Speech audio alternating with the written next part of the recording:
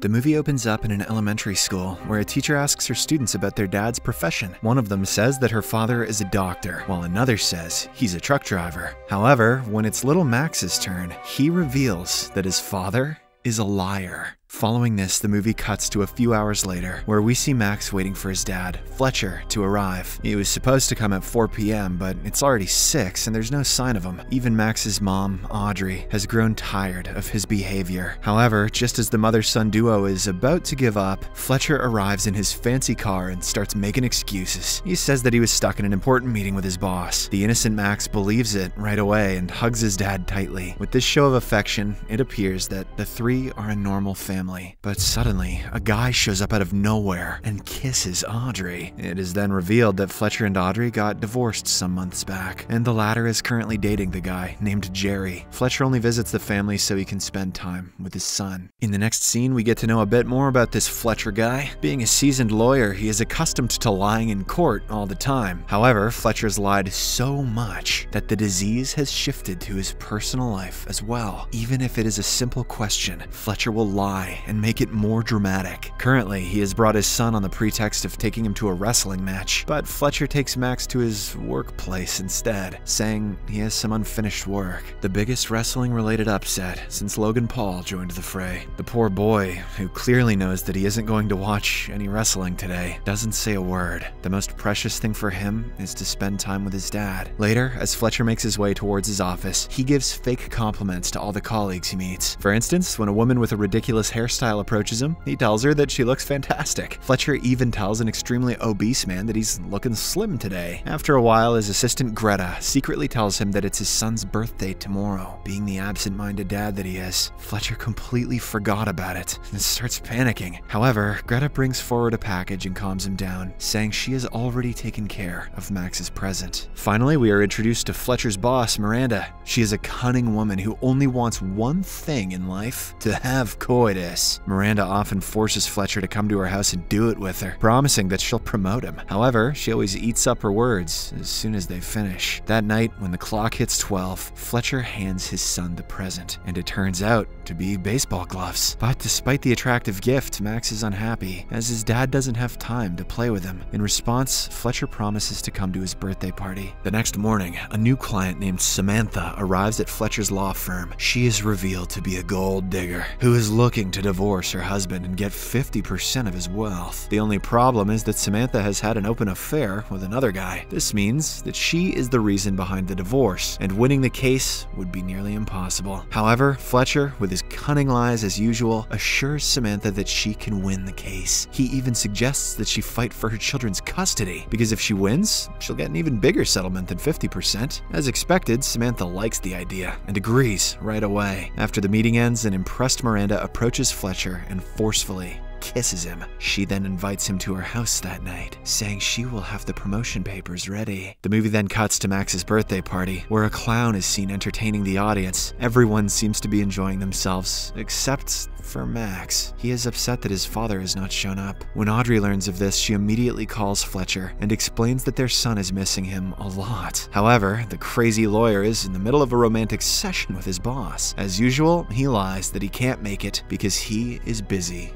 with work. Could have just told the truth. He's actually busy with Henriette Weinstein. Later, as it is time to blow out the birthday candles, Max makes an unexpected wish. He is tired of his dad's lies, so he wants God to make sure Fletcher cannot lie again. Although the innocent boy says it out of superstitious hope, God actually listens to him and fulfills his wish. In the morning, when Fletcher wakes up with Miranda, he surprisingly cannot stop himself from insulting her. When the boss inquires how he felt last night, Fletcher honestly says that she doesn't have the stamina like she used to. This angers Miranda and she kicks him out of the house. Later, as Fletcher leaves his apartment, he meets a beautiful lady on the elevator. The two initiate a conversation and the girl says that she is very popular in the building. Impressed, Fletcher tries to compliment her looks, but ends up saying that she's popular because of her chest. He also expresses his desire to grab them right now. Mama.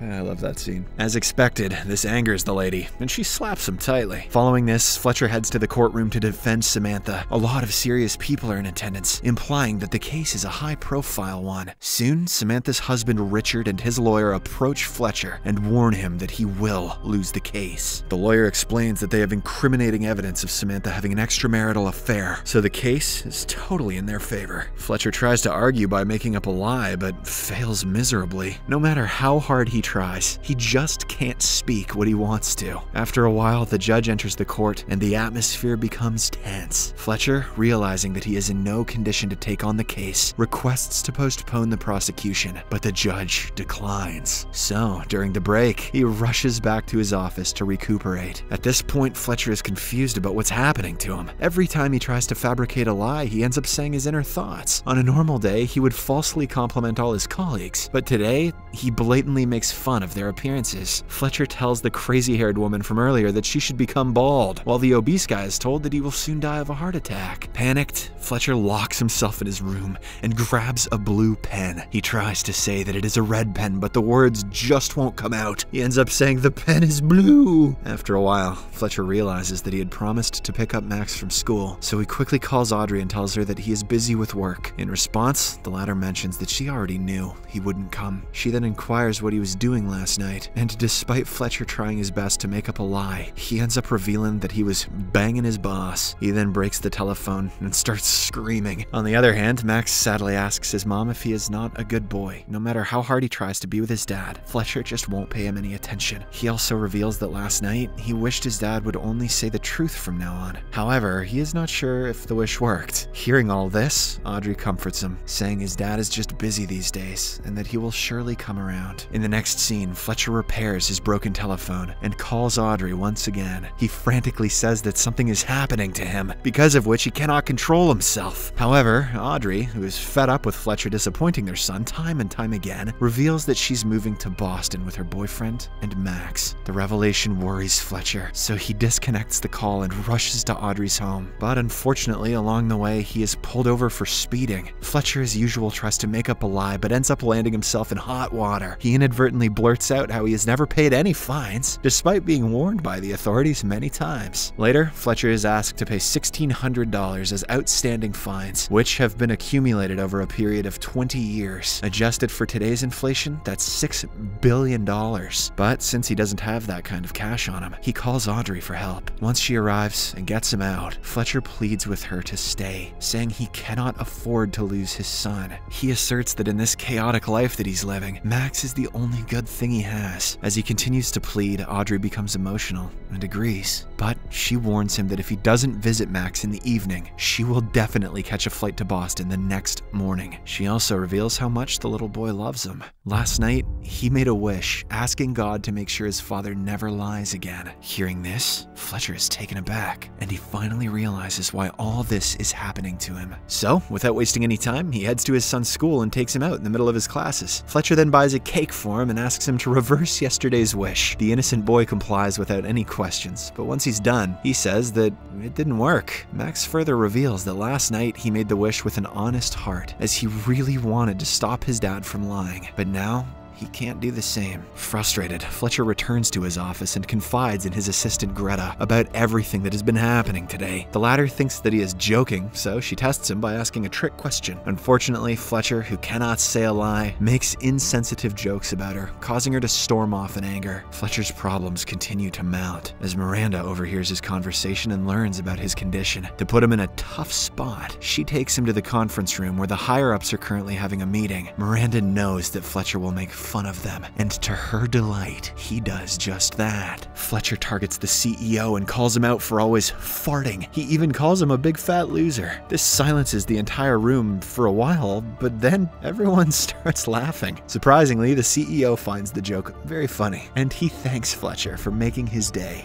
don't try that one in real life. In the next scene, the court resumes the prosecution, and all the participants take their positions. The first one to go is Richard's lawyer. She brings forward a tape and plays it, and to everyone's disgust, it is the audio of Samantha having a vigorous coitus with her lover. Fletcher tries to counter it with his usual tactics, but of course, he only makes the situation worse. When nothing works, he drinks a lot of water and asks for a washroom break. There, Fletcher gets a strange idea and starts beating himself mercilessly. A while later, a guard escorts him into the courtroom in a bruised and battered state. He has made it look like someone has assaulted him. However, when the judge asks if he can continue, Fletcher truthfully says yes, even though he wanted to say the opposite. This impresses the judge, and he applauds Fletcher for being a determined lawyer, and as a reward, he adjourns the prosecution for 15 minutes. During the break, Fletcher calls his son and reassures him that he will make it tonight. He also mentions how much Max means to him, and the latter reciprocates the love. After talking to his son, Fletcher feels reinvigorated and energized, and as he is about to re-enter the courtroom, he runs into Samantha and her actual lover, Kenneth. The three discuss for a while and decide to use Kenneth as a witness to clarify everything. Following this, the prosecution resumes, and when it's Fletcher's turn, he orders Kenneth to be his witness. However, since he cannot lie, he starts asking irrelevant questions to his own witness, putting him in a tough situation. When Kenneth has had enough, he bursts out in anger and reveals that he did sleep with Samantha. Looks like Richard's not the only dick in Samantha's life. This revelation stuns the entire courtroom, and the judge declares the case in Richard's favor. But, surprisingly, there is still one more twist left in the case. As Fletcher goes to his seat and puts his head down, his eyes catch the attention of a document. The document enlists all of Samantha's personal details, including her age, weight, and complexity. Fletcher, being a talented lawyer, immediately digs upon the information and reveals that Samantha has actually reduced her actual age. When she got married, she was only 17, aka a minor.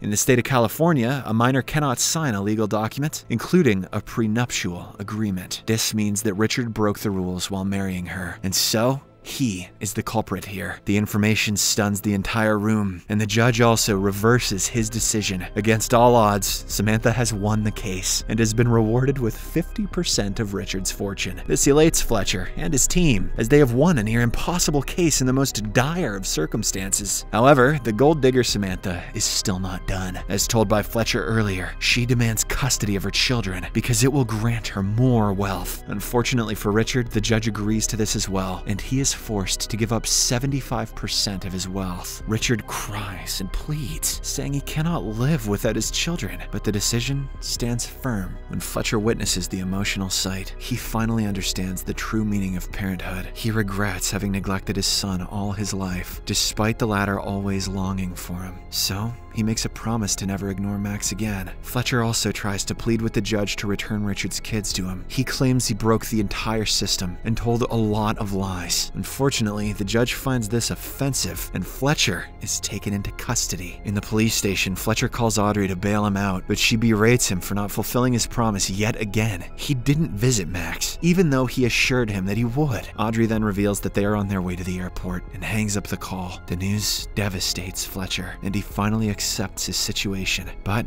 as he is waiting in his prison cell, someone bails him out. It is none other than his caring assistant Greta. She even encourages him to go after his son, saying it's now or never. Taking her advice, Fletcher gets into his car and speeds his way to the airport. Unfortunately, despite his efforts, he learns that the passengers have already boarded the plane. Currently, it is about to take off. In an act of desperation, the resilient Fletcher hijacks a mobile staircase and goes after the plane. He then throws one of his shoes at it, causing the pilot to abort the takeoff. The plan is successful and the flight is cancelled, but Fletcher loses his balance and ends up crashing. Later, as he is being stretchered off, Max approaches him delightfully. The two chat for a while, and Fletcher, with tears in his eyes, promises to be by his son's side forever. Seeing them so close, Jerry and Audrey also decide to cancel their plans for Boston. Following this, the movie cuts to 1 year later, and we see Audrey and Fletcher together. They are currently celebrating their son's 9th birthday. Just like the previous instance, Max closes his eyes and asks for a wish, and when he opens them, he sees his parents making out. Fletcher jokingly asks if he wished for them to be together, but Max replies that he just wanted a pair of rollerblades. The movie ends as the three laugh it off, while poor Jerry is nowhere to be seen.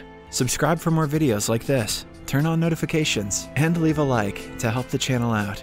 Thank you for watching.